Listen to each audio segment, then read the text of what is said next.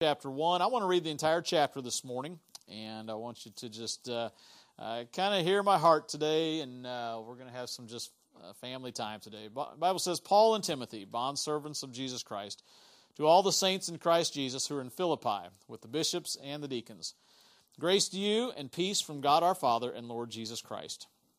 I thank my God upon every remembrance of you, always in every prayer of mine, making request for you all with joy, for your fellowship in the gospel before the first day until now, being confident of this very thing, that he who has begun a good work in you will complete it until the day of Jesus Christ. Just as it is right for me to think this of you all, because I have you in my heart, inasmuch as both in my chains and in the defense and confirmation of the gospel, you are all partakers with me of grace. For God is my witness, how greatly I long for you all with affliction of Jesus Christ. And this I pray, that your love may abound still more and more in knowledge and in all discernment, that you may approve the things that are excellent, that you may be sincere and without offense till the day of Christ, being filled with the fruits of righteousness which are by Jesus Christ, to the glory and praise of God. But I want you to know, brethren, the things which happened to me have actually turned out for the furtherance of the gospel, so that it has become evident to the whole palace guard and to all the rest that my chains are in Christ. And most of the brethren in the Lord have become confident by my change, are much more bold to speak the word without fear. Some indeed preach Christ even from envy and strife, and some also from goodwill. The former preach Christ from self-ambition, but not sincerely, supposing to add affliction to my chains. But the latter out of love, knowing that I am appointed for the defense of the gospel. What then? Only that in every way, whether in pretense or in truth, Christ is preached, and in this I rejoice, yes, and will rejoice. For I know that this will turn out for my deliverance through your prayers and the supply of the Spirit of Jesus Christ, according to my earnest expectation and hope that in nothing I shall be ashamed, but with all boldness. As always, so now also Christ will be magnified in my body, whether by life or by death. For me to live is Christ, and to die is gain. But if I live in the flesh, this will mean I fruit for my labor, yet what shall I choose I cannot tell. For I am hard pressed between the two, having a desire to depart, to be with Christ, which is far better. Nevertheless, to remain in the flesh is more needful for you. And being confident of this, I know that I shall remain and continue with you all for your progress and joy of faith, that your rejoicing for me may be more abundant in Jesus Christ by my coming to you again. Only let your conduct be worthy of the gospel of Christ, so that whether I come and see you or am absent, I may hear of your affairs, that you stand fast in one spirit with one mind, striving together for the faith of the gospel, and not in any way terrified by your adversaries, which is to them a proof of perdition, but to you of salvation, and that from God. For to you it has been granted on behalf of Christ not only to believe in him, but also to suffer for his sake, having the same conflict which you saw in me, and now hear in me. I came across this message, or God laid this message on my heart probably 2 months ago, as I was doing some reading, just personal study through the book of Philippians. And as I was reading, I thought, those would be some good words to say. As Paul, as common with some of Paul's letters, kind of his closing remarks many times are at the beginning of the letter, and then he begins with his theology and his challenge at the end. Back in those days, they would a lot of times write letters in kind of a backward order. They would, like I said, put the personal stuff at the beginning, and then lay the theology, and then the challenge, and then just close the letter. But one exception to that would be the book of Romans. But this is kind of the way this is laid out. In fact, how we sign our names at the end of a letter, they always sign their names at the beginning of the letter, hence verse 1. It says, Paul and Timothy, bondservants of Jesus Christ, to the saints in Jerusalem. So you knew who this was from before you even knew who it was going to. And as I read this, and Paul's very personal remarks to the church in Philippi, he loved this church, he cared for this church, he had good times and good relationships with this church. I thought this would be some good things to say, and I don't know what else to call this. I titled the message A Final Challenge. You could say this is my goodbye message. I don't know what you want to call it this morning, but I've just pulled some thoughts out of this. I could probably pull a whole lot more than what I'll do today, but I don't want to be here till 2 or 3 o'clock, all right? So let me just share some of the thoughts on this passage. Here we go. In verse 3 through 5, I want to read them again. It says, I thank my God upon every remembrance of you, always in every prayer of mine, making request for you all with joy, for your fellowship in the gospel from the first day until now. First thing that I just jumped out at me as Paul was saying this is that Paul always had good memories of this church in Philippi. You will never read of any conflict in this church. You'll never read of anything where Paul was disagreeing with the church or correcting them on a lot of teaching. He wasn't doing that. Maybe some minor stuff, but nothing like the church in Corinth or some of the other churches that he had to write to. I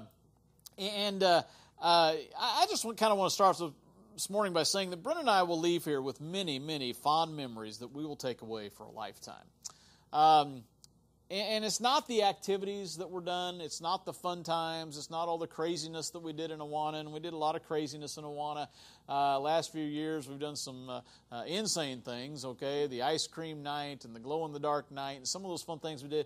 But that's not really the memories that we're going to take and that will stick in our minds for years. In fact, I was even thinking about this, that even the churches we've come from before this one, church in California and our church in Arkansas and those kinds of things, what really stands out at us there is not even the memories necessarily of the things that took place and the moves and getting the buildings and stuff like that. It always goes back to those people whose lives that we saw come to Jesus Christ and then who followed Him in baptism. And that has always been what has been the thing that has kept us going. In fact, I remember the first convert that we still had at the first church we ever planted in Arkansas was a kid by the name of Michael. Michael Hines was his name.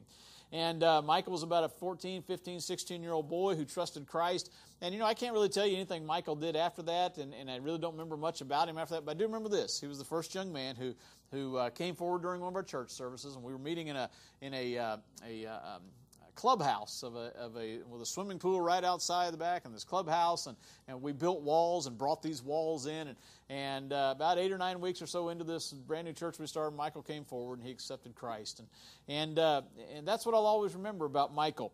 I do remember when he was baptized, he was really scared of water.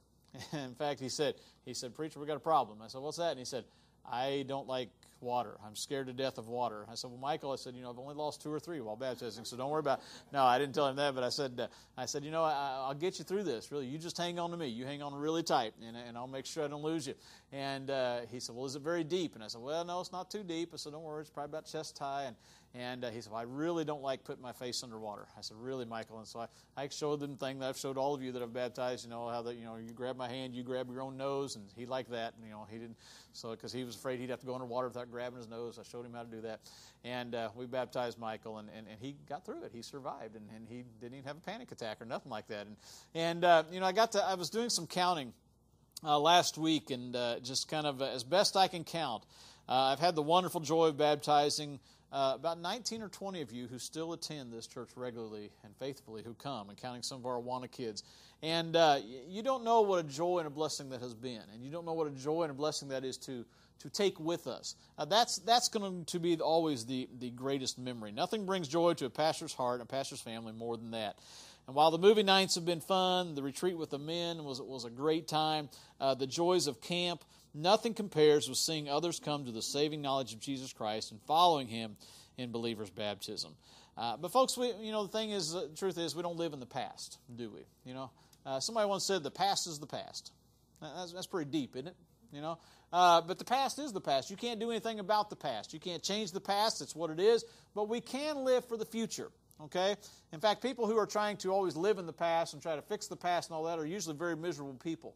And we have to move towards the future. What we have accomplished and what we've used to do for God means nothing. What is important is the work that God still has to do for Clear Creek. And that's what I kind of got as verse 6, as I read in verse 6, where he says, "And being confident of this very thing, that He who has begun a good work in you will complete it unto the day of Jesus Christ." And folks, I'm here to tell you this morning that God is not done with Clear Creek. Okay? He is not finished. He has more to do. Okay? And you are part of that plan. Okay? And my prayer is that you certainly don't leave here this morning or the next week or whenever and say, "Well, what are we going to do now? What are we going to do now?"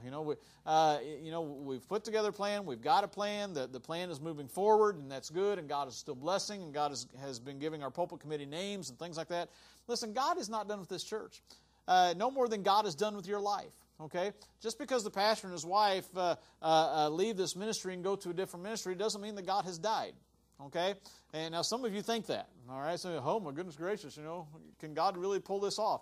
Listen, He's so much bigger than Brendan or I. It's not even funny. Okay? And if this church is built upon us and our personality, then this is a weak church anyway. Okay? And I've said that many times from this pulpit. It is built on you and your strength and your strong faith. That is what builds any church, is the people. Paul knew that long after his death, long after his time was finished, God still had much work to do in the church in Philippi. And just as the work wasn't done in just as the work was done in Philippi, there's still work to be done in this city and in this neighborhood and at your work and among your loved ones. If you decide someday to quit and give up, then you choose not to seek the work to do what God has said He will complete in you. If you decide to close the doors of this church someday, then what you're deciding to do is to miss out on the blessings of the next chapter that God has for this church. Listen, folks, I don't know, maybe you've never thought of it this way, okay, but I want you to look around for just a second. Look at everybody around you, okay? Everybody looking around? You say, yep, I've seen all these people before, preacher. Okay, good. Whether you realize it or not, this is a young church, okay? This is a young church. In fact, I was thinking about next week. For Father's Day, I may win oldest father, okay? And so I've got to invite some older gentleman to come with me next week, okay? So, Robert, you're older than me? Oh, praise Jesus. Okay, we're in good shape then, so all right. But, I mean, Robert is 54. I mean, 54 is young, okay? 54 is not used up and unable to do anything. I mean, 54, most churches that you go into, when you talk about church being an old church, I've had people say, well, that church is an old church. They've got nothing but old people in the church. And what are they saying? They're saying, well, these people are all over 70, they're over 80, whatever it might be. And folks, this is not an old church. Okay? This is a young church by comparison to a lot of churches. Now you say, well, Brother Jeff, we used to be younger. Well, I'll grant you that one, okay? But you've gotten older, but you are certainly not done being used by God, okay? And none of you are. In fact, I've told you before about Bill Mathis, a friend of mine I had in Bible college, who was 70 years old, surrendered to preach, and went to Bible college and got his degree and went off and to start a church in his hometown. And I told you about my sister-in-law's father who at the age of 70 years old retired from his job, and after he retired from his job went off to Bible college to get his degree so he could go back and plant a church in his hometown, and a church that, as far as I know, is still going today. Listen, you're not too old to do something great for God. Every one of you in this room could surrender to be a missionary on the mission field. You say, oh, Brother Jeff, goodness gracious, I couldn't do that. Actually, you're probably in a better place to do that than a young couple who's come out of college with a lot of college debt, where some of you have retirement built up and things like that, and monies that you could use to actually go to the field and not be a burden to churches and other people. And you can do that if God has called you to do it. I'm just saying, this is not an old church. There is a lot of work still to be done and can be done. You say, Brother Jeff, I feel like I'm 100. Well, it doesn't matter what you feel like, okay? It's what you are, okay? And a lot of times it's working through that and just doing as God has blessed you. Each one of you here are families that can support and rally behind a young pastor. You are so far ahead of the game when it comes to normal churches. Many times when a pastor comes to take a church, he's taking a church that's struggling. He's taking a church where there's been some fighting and arguing going on. He's taking a church where there's been a split. He's taking a church where the pastor was run off or something like that. Or maybe he's taking a church where the pastor just kind of up and said, well, y'all voted for blue carpet and I wanted red carpet, so I'll just quit. Okay, before you laugh, I actually knew a church where that happened. Okay, they had a big vote on the church. The church voted for red carpet. The pastor wanted blue carpet, and so he just quit and resigned. Left 2 weeks later and disappeared. And we haven't had any of that craziness go on here. Okay, none of that. And you're right, Mark. Praise God that we haven't had that. And because of that, you guys are so far ahead of the ballgame in most churches when they're calling a pastor. Okay. And he can come in and you can love on him and you can support him and you can say, preacher, what do you need me to do? And he may go, I don't even know. I'm kind of overwhelmed. I'm still just needing some help trying to figure out how to move in. I say, well, great. We can rally a group of people together and we'll help you move in. And then what do you need? I don't know. How do I get to Walmart? We can tell you how to get to Walmart. Okay, whatever it takes, you can step in and help this young pastor because they'll need that. Okay, especially for a while there. They'll still be trying to figure out what's going on and where they're going and what they're doing.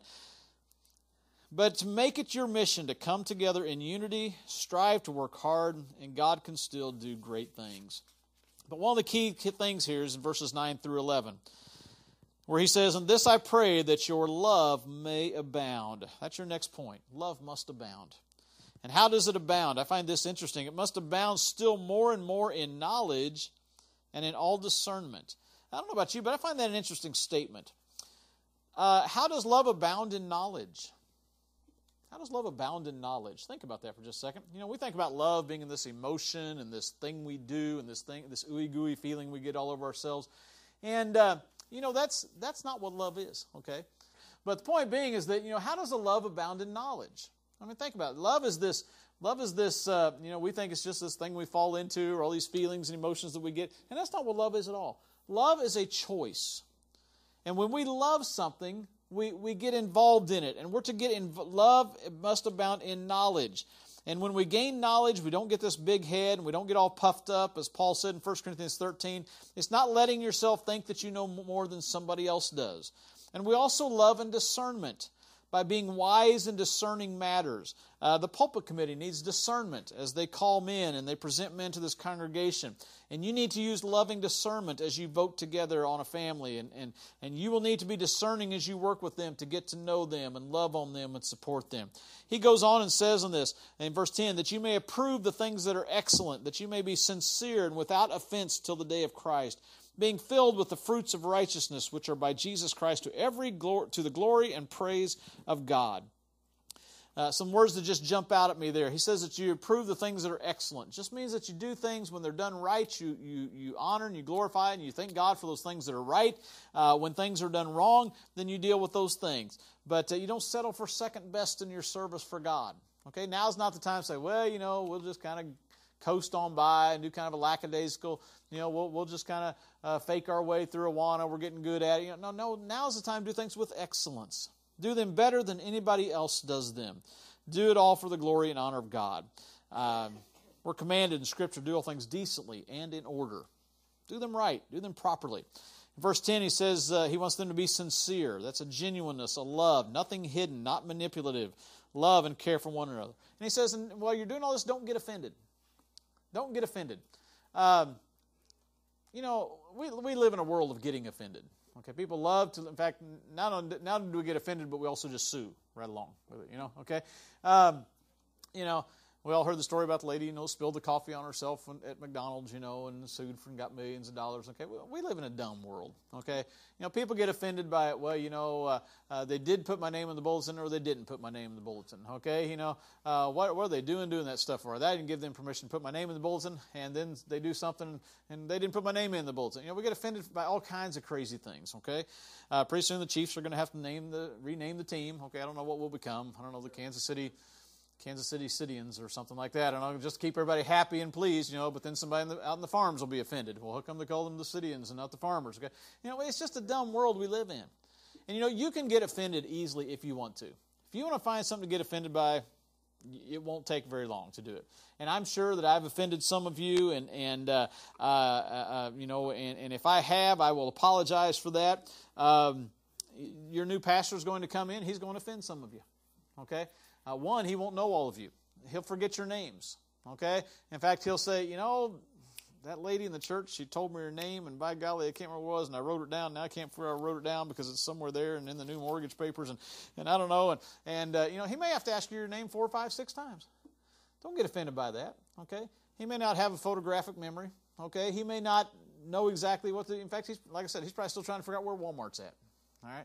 And he's trying to figure out what school to get his kids into. And all those different kinds of things will be going on. And so don't get offended. Don't get offended easily. This is no time to be offended in the church. He's going to say some things that I would say differently. Okay? He may have a bigger sense of humor than I've got. Maybe he doesn't have as much a sense of humor as I've got. Maybe he doesn't have a sense of humor. Okay? Don't make that a qualification as to be the pastor, okay? He may have a different kind of sense of humor, okay? He may sing, he may not sing. His wife may play piano, she may not play piano, okay? She might have blue hair, blonde hair, green hair, purple hair. I don't know, okay? But don't be offended by those kinds of things, okay? This is not the time. Now's the time to work together. Don't get offended if he parks in your parking spot, I was noticing that again this morning. Not only we as Christians, we've gotten comfortable with our spot in the church where we sit, okay, and I can promise you his family will probably come in and sit in one of your spots. All right, so if they don't sit on the front row, they're going to be in trouble because they're going to get your spot. And so don't get offended by that. But I was looking at the parking lot this morning, and I'm going, okay, I can pretty much tell where Mark's going to park every week. I know where I'm going to park every week. And I pretty know where Troy and Michelle's going to park every week. And it's like, aren't we just creatures of habit? It's so funny, And he might take your spot. Okay, I'm just warning you now. He might get it, and don't be offended by that. Don't put pressure on his kids to be perfect. They won't be, and they aren't. Okay? I've never talked about this much in this church because it's not really been needful to talk about it here because our boys were grown, and when we came here, our boys had already graduated high school and gone on to college and things like that. So y'all didn't really grow up around our kids. You really don't know our boys that well. And to be quite honest, when they come here, they feel a little out of sorts because they're like, brother, mom and dad know all these people that we've never known and never grown up with. But I will tell you this. Allow his kids to be your kids and don't expect any more out of his kids than you expect out of your own kids. Okay? If you don't expect your kids to finish an Awana handbook, don't expect his kids to finish the Awana handbook. Okay? Because his kids are kids just like everybody else's kids. All right? Just because they're the preacher's kids doesn't mean that they're perfect. Okay? And they're not going to act better than your kids. Okay? Well, the preacher's kids should act this way. Well, who says? Now, what kind of that's not fair to him. Okay, or to them, or to him, the pastor. To expect his kids to be better or different or excel greater. Well, they should get straight A's in school. They're the preacher's kids. I'll never forget this one time. And by the way, we were parents who encouraged our kids to work in their Awana books, but we didn't beat them to make them get through their Awana books. Okay, when they were growing up. But I'll never forget when one year after we'd had the Bible quiz, I think it was the second year, that Brad came home and he said, by golly, I'm going to win that Bible quiz this year. And as we got close around the Bible quiz, Brad worked and did really, really well. And back in those days during Bible quizzing, at the end of the Awana Bible quiz, they would have the top clubber. It was the kid who'd scored the most points for that particular club. Okay, and then I think they had a tiebreaker type of deal. Anyway, Brad won Clubber of the Year, or not Clubber of the Year, that's not what we call it. He won Top Clubber. He quizzed out, and he got Top Clubber. He scored the most points of the boys his age in Awana. And I'll never forget that day, kind of like what we've done here. We had the kids come, and they brought their awards, and they did all this stuff. And we got ready to, I presented him, and I said, and Brad worked really hard, and he got Top Clubber at the quiz. And one of the ladies in the church, and she said it loud enough for everybody else to hear, she said, well, he ought to. He's the preacher's kid. And I thought, what I thought and what I said were two different things. I didn't say anything, but I thought, you knucklehead. That's what I thought. I'll put that in my book of things I'd like to say someday but can't, okay, because you're a preacher. But I thought, what a knucklehead, why should he be expected to win Top Clubber and none of the other kids were expected to or forced to or made to, okay? We didn't force him. We didn't make him, okay? That was something he wanted to do, and he worked hard. And I don't know if he was offended by it or hurt by it, but had he known exactly what I was saying. But, don't expect more from his kids. What's the goal? What's the goal of this church? From here on out, what should be the goal? I think verse 12 ought to be your cry, your slogan, your go-to phrase. But I want you to know, brethren, that the things which happened to me have actually turned out for the furtherance of the gospel. That ought to be your goal in everything that you do from here on out, the furtherance of the gospel. Wherever Paul went, whatever he did, his goal was to further the gospel of Christ. Whether good or bad, whether in prison or free, whether being shipwrecked or preaching in the synagogue, Paul always preached the gospel. And one thing that you have to realize is that even though we are leaving, we're getting a new ministry, the goal of our ministry that we're going to start will be the furtherance of the gospel. That's our goal. That's our plan, to tell more people about Jesus Christ and win them to Christ. It's adding one more ministry out into a world that needs to be ministered to. It's one more way to share Christ. And by the way, just in case you wonder if everybody who comes to us for counseling and help is a Christian, we're actually working with a family right now who he's unsaved. And he admitted it the first week there. In fact, on his, we do this little information form we usually give to most folks, and he wrote on this, says, are you a Christian? He said, no. Very clearly, I'm not a Christian. And the first week he was there, I talked to him about it. He said, I've got no interest in being a Christian. I don't want to be a Christian. Okay, and so, say, what's your goal with him in counseling? My goal is to win him to Jesus Christ. Why wouldn't I? This guy's locked up with me for an hour every week, stuck in our basement, okay, of our house, and so he's going to get preached to, whether he likes it or not. He's going to get nailed a few times, and we do that. I talk to him about Christ, and why hasn't he trusted Christ? And I'm trying to figure out all the reasons why, and so that's part of our ministry. It's what we will be doing, and it's going to be a very difficult case. And I would say to you that whatever you do in this church, the purpose of it is to further the gospel of Christ. I don't care if it's a movie night. I don't care if it's a youth camp. I don't care if it's taking teens bowling. I don't care if it's a picking on the parking lot. Okay? The goal must be the furtherance of the gospel of Christ. You say, Brother Jeff, are we going to preach at the picking on the parking lot? No. So, Brother Jeff, what are we going to do? What you're going to do, in fact, if I see you doing this, I'm going to be really ornery, okay, on Saturday night. If I see you sitting by a bunch of church members and I see people that we don't know and nobody's talking to them, okay, I'm going to shoo you over there. I'm going to say, hey, Robert and Sheila, I need you guys to go sit with that family over there. Go meet them, okay? Invite them to church next week. Find out what their church background is, okay? That's what I'm going to do. If Mark and Danielle sitting there talking to Brenda, I'm going to say, oh, Mark and Danielle, I want you guys, of course, you'll be running to get hot dogs. But, if you see, I'm going to run them over and say, hey, there's a family over there. Nobody's talking to them, okay? Now, if you think this is crazy, by the way, this is what they do on our job, where I work. We have these big community things and community-wide things, and we come, and our staff comes, and if staff is standing around talking, they come by and say, hey, you guys don't need to be talking. You got 364 days out of the year to be talking. Go talk to them, okay? We're going to get 3 hours to tell people how great our church is and how great our Christ is, and we're going to sing some songs that honor and lift up the name of Jesus Christ, and we get 3 hours out of them. Maybe not even that, because they may not stay that long. They may come, get their hot dog, their snow cone, and bail, okay? But that's one of the reasons why we're doing the door prizes. We get names and addresses and people that can be followed up, that you can follow up, a new pastor can follow up, and everybody can follow up. So we can find out how these people hear about us. Why are they looking for a church? This would be a great place to worship. It's the furtherance of the gospel. It's the whole purpose of everything. Next, I just, in verse 14, jumped out at me, and we see the word through this passage many, many times. Most of the brethren in the Lord, have become confident by my chains, are much more bold to speak the word without fear. It means boldness. Got to be bold. Okay? This is not the time for timidity. Actually, we don't live in a day and age in Christianity it's time to be timid. Okay? It's time to be bold. It's time to share our faith. It's time to quit hiding that we're Christians. Okay? Paul said in Romans 1:16, for I am not ashamed of the gospel of Christ. How come, Paul? Why aren't you ashamed? Because it is the power of God unto salvation. The gospel is still what changes lives. Listen, I love the Awana program, okay? But we've never had a boy or girl get saved after having Awana games, okay? After they ate some ice cream flavor they didn't like and it was really gross to them, they didn't say, wow, that's really great. Can I accept Jesus now? It's never happened, okay? Now, the games got them here, okay? And they came for glow-in-the-dark night, and they came for this night and that night and Crazy Hatter night and Duck Dynasty night and all the other crazy things. That got them here, but that's not what brings them to Jesus Christ. What brings them to Jesus Christ is as they read the Word of God and they study it and they ask you leaders the questions and you begin to explain to them the Scriptures and what's going on. And they hear a Bible message afterwards and they say, listen, I need to receive Christ.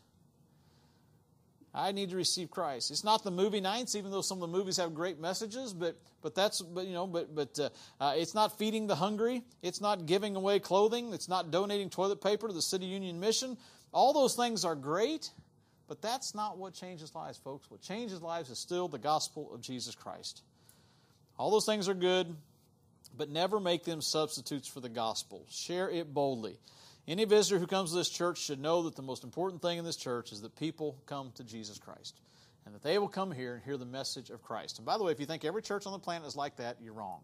Okay? You can go to a lot of churches today and you can sit through their services and you'll never hear the message of Jesus Christ. You'll never be given an opportunity to receive Christ. You'll never have an opportunity to trust in Him as your Savior. Many, many churches like that. There's a whole lot more I could say in these other verses, but I'm going to jump down to verse 26, where Paul says, that your rejoicing for me may be more abundant in Jesus Christ by my coming to you again. I'm just going to ask you that as we leave this church that you rejoice with us, okay? I hope you're not mad at us, okay? So far nobody's kicked us in the shins as we've stood at the back, okay? Nobody stepped on our toe. Nobody's, probably the worst thing that's ever happened to us since we've been here was when Sheila McCalman dumped the bucket of water over my head like the first or second week I was pastor, okay? So that's probably like the worst thing that's ever happened to us here. So, and by the way, I haven't forgotten, so watch out Saturday night. No, I'm just kidding, but I hope you'll just rejoice with us. Rejoice with us that God is using us in a way that He has called us to do and that we're going to go do that. Listen, you may not understand all the reasons for our leaving. Okay, I'll be quite honest with you. I don't understand all the reasons for it. Okay, I don't know why God moves and directs. I didn't understand it when God picked us up from California and moved us to Arkansas, of all places. You talk about culture shock.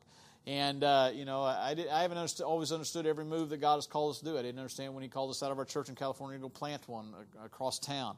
And I didn't understand that. But God has always blessed. And we just ask that you rejoice with us, that you be happy for us, as we will be happy for you as you begin this new chapter in your life. As I said before, if I have offended anyone, and I'm sure I have, I hope that we're leaving with all matters resolved. I know that you've not always understood why we do things that we do in our family and in our home, and we haven't understood why you do some of the things that you do in your home and your family, okay? But we can still love God, we can still serve Him together, and we can still work together. I have always prayed for peace in whatever God leads me to do. And I can tell you right now, I do have a complete peace about what we're doing, and the timing is right, and the timing of this move. If it's anything, it's probably later than it should have been, and we pray that you will rejoice with us as we rejoice with you, okay? Which kind of leads me to my last point this morning, which Paul says in verse 27, 28, "Only let your conduct be worthy of the gospel of Christ, so that whether I come and see you or I am absent, I may hear of your affairs, that you stand fast in one spirit, with one mind, striving together for the faith of the gospel, and not in any way terrified by your adversaries, which is to them a proof of perdition, but to you salvation, and that from God." Our prayer is that we'll always hear good reports of Clear Creek Baptist Church. Good reports that say, hey, we had to add an extra service because we're packing out the building. Trust me, I'm not going to get jealous if that happens. I'm not going to say, well, gosh, what happened? Well, what does it? Listen, I want to hear things like that. If y'all have a revival meeting and 25 people get saved and you baptize 25 of them, that's more than I've done here in 7.5 years, well, praise God. I hope that happens, okay? We want to hear good things. Our prayer will be, verse 4, always in every prayer, making requests for you with all joy. I hope that in a year's time you guys have outgrown this building. That's my prayer. I hope that you have to go to double services. I hope that we've heard of several new families who have joined. I hope that we have heard of many of those people coming to Christ. I hope that we hear that you have remained faithful and each person is serving somewhere in the church. I hope we hear that you've made good inroads into the apartment complexes and the housing areas around this area. I hope we hear that you're sharing the gospel and that people have come to Christ. We want to hear things like when Jerry gets baptized, stuff like that. Okay, these are things that we're looking forward to hearing about. And of course, you have to remember we're not Facebook people. Okay, so we'll probably get it fourth or fifth hand. All right, but that's not going to change. Okay, anytime soon. I can promise you that. It's funny. I was talking to somebody just the other day. I can't remember who I was even talking to now about, but they said, "I'm really starting to hate Facebook. Everything I do is public." And I said, "Yeah, no kidding." So, so we're not that, but just we're only a phone call away. We're not even that far across the state line, and we still love every one of you. Trust me, there won't be jealousy. It will bring joy to our hearts and confirmation that God is still on the throne and still in control and still at work in the hearts and lives of folks here at Clear Creek. And it will also confirm to us that we did the right thing and that God has called us to do the right thing. So with all that said, we will be here next week for a goodbye message. This isn't our last Sunday, but I knew Father's Day, thought it would be more appropriate to bring something Father's Day-ish. Okay. But one of the things I did want to do one last time is to share the Lord's table with you.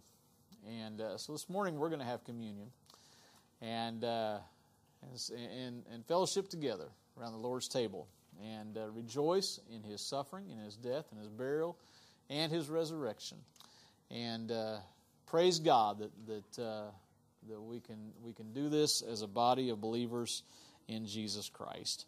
And so I'm going to ask our men to go ahead and come at this time. We're going to move into this portion of the service. Ask Rebecca to come, and she's going to play some music while we pass the elements this morning. Give us just a moment here to set up and to kind of get situated here just a little bit.